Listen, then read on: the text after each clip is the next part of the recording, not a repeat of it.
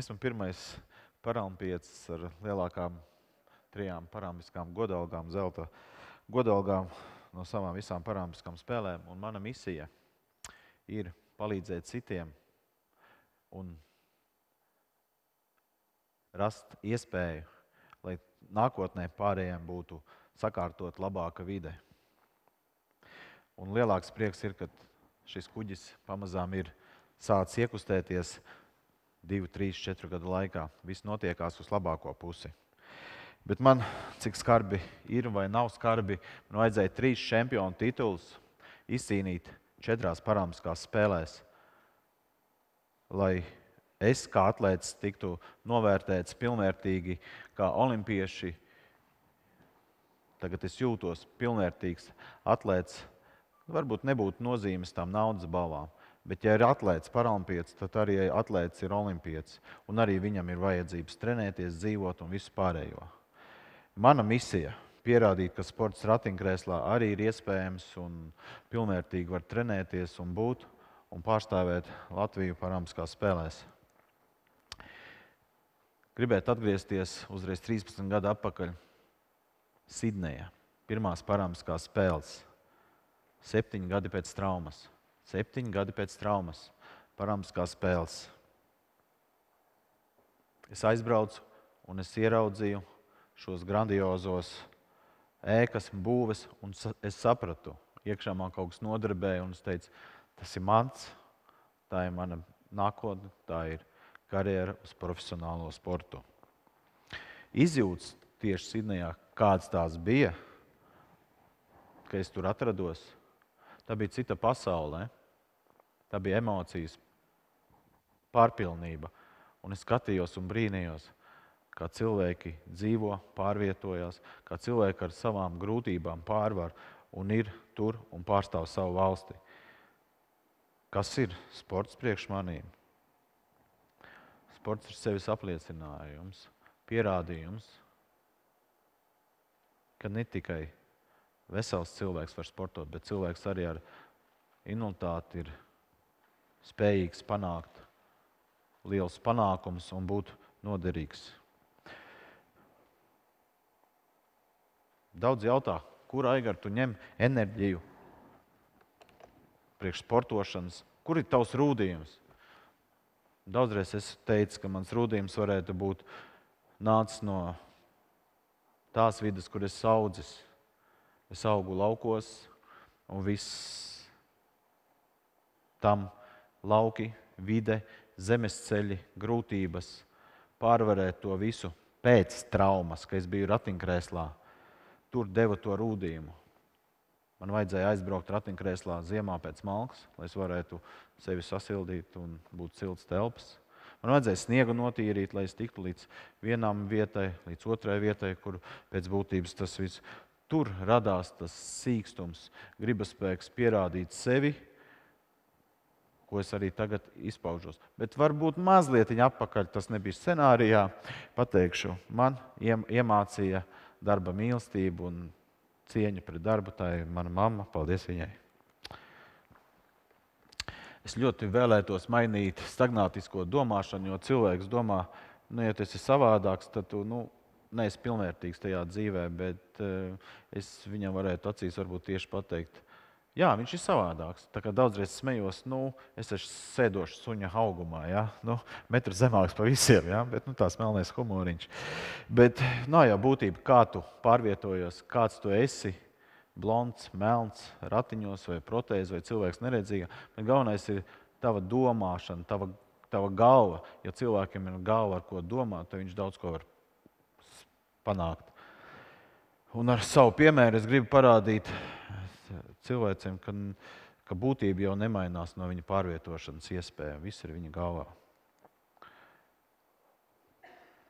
Bet ziniet, dzīve ir fantastiska lieta.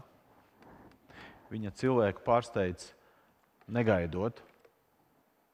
Tev ir bijuši sapņi, tev ir bijis redzējums nākotnē dzīvē, bet te pēkšņi var dzīve mainīties 360 grādos, un tu vari nokļūt ratiņkrēslā, un tavi visi 18 gadu dzīves sapņi apgriežās ar kājām gaisā, un tev jāsāk domāt pavisam savādāk.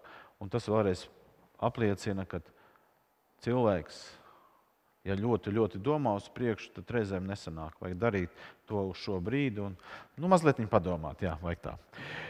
Bērnībā es sapņoju iegūt profesiju, kas tajos laikos man ļoti patika. Es gribēju kļūt mehanizators, jo es augu tādā vidē. Es biju mazs puika, sēdēju lauka malā, un tā varēja teikt, traktorists Koļa brauc ar traktoru, un es biju laimīgs, ka es tiku tajā traktorā iekšā un pabraucu ar to traktoru. Pagāja 3-4 stundas, mamma uztraucās, kur ir. Es atbraucu ar melnu muti mājās, es teicu, jā, es gribu būt par traktoristu un būt mehanizators un veidot savu saimniecību un dot citiem darbu un pats aktīvi tajā strādāties. Bet, kā jau es iepriekš minēju, dzīve man pieķēra pie izspēlē sliktu joku. Varbūt arī tā vajadzēja, lai es tagad šeit būtu un stāstītu jums to par savu dzīvi. Tad, kad man bija 18 gada, pilns brieduma gados, puika ar saviem mērķiem, ar savām iegribām,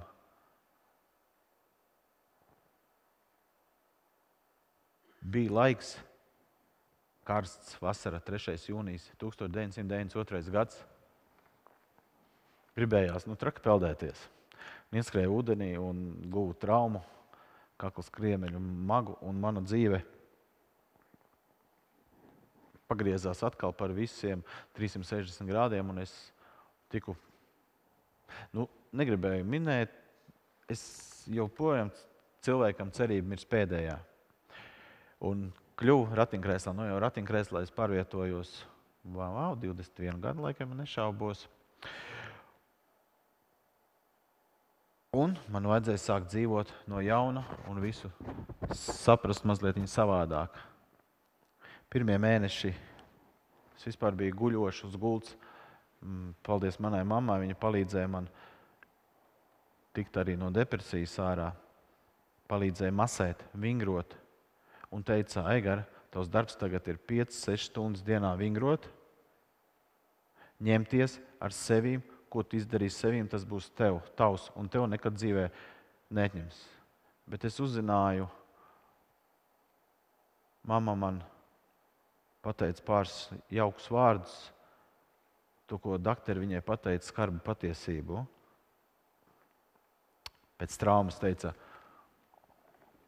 jūs zinat, dod 90%, ka varētu būt, ka Aigars neizdzīvos. Bet liktenis, spīts, lūdzu, es esmu. Mazliet emocijas.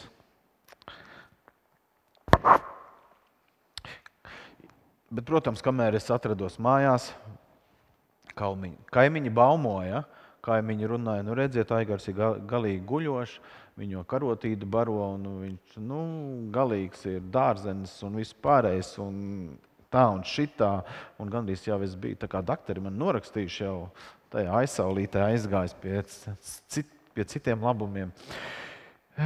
Bet pats labākais bija, kad es dabūju ratiņkrēslu un ar mocībām un gribaspēku izbraucu ārā, tas bija vasaras laiks. Es satiku kaiminieti, viņa atskrēja pie maniem un teica, Aigar, tu esi dzīvs, tu kusties, malāts.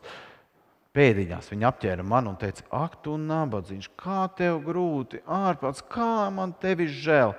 Es uz viņu tā apskatījos, es saku, mīļais cilvēks, varbūt labāk pienākt pie maniem, uzsit pa pleci un teikt, malāts, super, ka tu esi te un esi dzīvs un vesels un smaidīgs.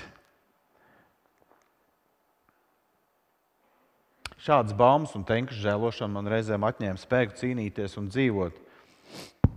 Bet sanāca tā, ka es dzīvē jaunībā bija ļoti liels fans Arnoldam Schwarzeneggeram, kurš ir tagad populārs aktieris un kinozvaigzne un vēl tur gubernators un viss kas. Man tā netīšām ienāca viņa grāmatiņa rokās un Jā, ienāca grāmatiņa, un viņš lasīja viņa dzīves stāstu, ka viņam arī dzīvē ļoti slimīgs bijis, un nīkulīts, un maziņš tieviņš, un viņš bija no savas dzīves sarakstījis tādu patīkamu grāmatu, kā katru muskuļu grupu var trenēt, ko tajā brīdī tu vari izdarīt. Un tad man patika un lasīt tādas patīkamas tēmas, tādas patīkamas vingrojumus, izdomāju, ka es noticēju viņam, noticēju saviem spēkiem, un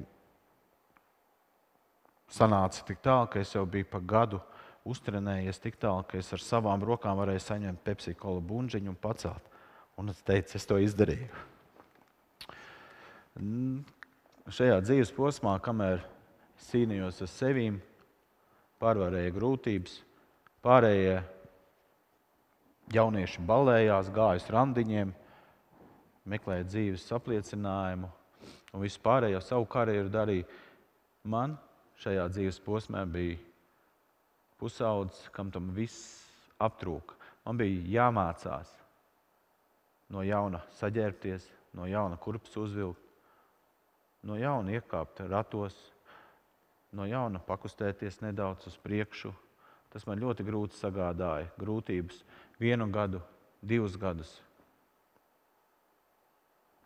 Bet, kā jau teiciens, ja ļoti, ļoti grib, tad visu var panākt dzīvē.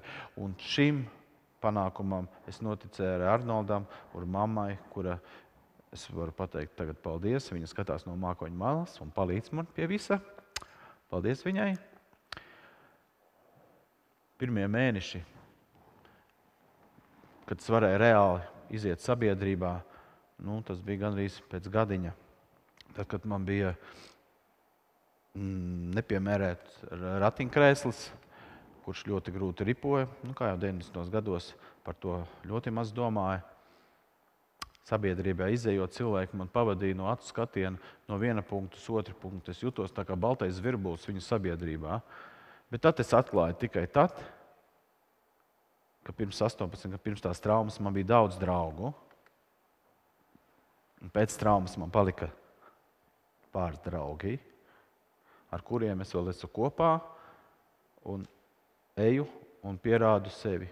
Bet tas nekas. Es eju, bet man nāk vēl viena manta līdzi, tas ir mans ratiņkrēsls. Kāpēc vieglāk ir iziet sabiedrībā, kur līdzvērtīgi cilvēki, kā es ratiņkrēslos, un nokļūt tādā sabiedrībā, jo tas ir ļoti interesanti. Ja tu gūsti traumu, tagad mūsu laikos ir pieejami interneti, visādas mēdī, tad neko nezināja. Tad ir pieredze, informācija, var dalīties, kas, kur notiekās un kā to arī palīdzēt no citu cilvēku stāstiem. Un tur es arī ieguvu informāciju par pirmām sporta gaitām, un tas man palīdzēja sākt piepildīt sevi un braukt un piedalīties sporta spēlēs. Bet, lai tam notiktu, protams, vajadzēja trenēties. Visi treniņi pirmie gadi notika laukos, savā izveidotā lauku placītī, kur es trenējos ar savu sataisītu sporta krēslu, kur es speciāli sēžu un grūžu lodi un disku metu. Un tas notiekās ap 4-5 stundām, jo tā inventāra nebija daudz. 1 lode, 1 disks. Un tad par reizēm man bija tāds jautrs suns. Sanāca, es izmetu to disku, tas suns jau grib spēlēties. Viņš paņem tos disku, paņem un ienes krūmos un lielā zālē. Tad man treniņš ir, rupi sakot, sačakarēts. Jā. Bet nekā. Bet es atkal saņēmu spēku, gāju un cīnījos un pierādīja to, ka ar grūtībām top liels. 2 piemēri, par ko ceļš pretīm olimpiādai bija, kāpēc to gribēju. Man vienmēr dzīvē paticis izaicinājumi pierādīt sevi, ja es esmu apņēmies, tad es gribu. Un es varu. Nepavelti ir tāds sauklis, es varu. Un, protams, bija mērķis izpildīt normatīvus kritērijus, lai es tiktu uz pirmām paralimpiskām spēlēm, un tas man arī izdevās, un tad es nokļuvu uz pirmām paralimpiskām spēlēm. Pavisam aizmirsu pateikt, ja dzīve nebūtu risinājusies bez negaidītiem pavērsieniem un iespējams būtu realizējis savu sapni, man arī būtu 40 gadi. Es būtu gan jau ka labs mehanizators, sava aroda pratējs un savs biznes, ģimene, bērni un vēl kaut kas tur līdz, kas nāk. Bet tagad es esmu Latvijā vienīgais titulētākais paralimpiets ar 3 paralimpiskām zelta godalgām un 2 pilniem medaļu komplektiem, un vēl 1 medaļu man ir rezervē. Un dažādiem čempionu tituliem un valsts apbalvojumiem. Nobeigums. Iespējams, ka tieši šī ir tā mācība, ko man vajadzēja paņemt no dzīves, iemācīties to neatlaidību, gribas spēku un dot cerību ar mani valstī lepoties. Un es darīšu visu, lai turpmāk nestu vārdu, Latvijas vārdu pasaulē un citiem dot iespēju paskatīties uz savu dzīvi mazliet savādāk un vienreizēju iespēju, ko neizmantot, ir grēks. Paldies!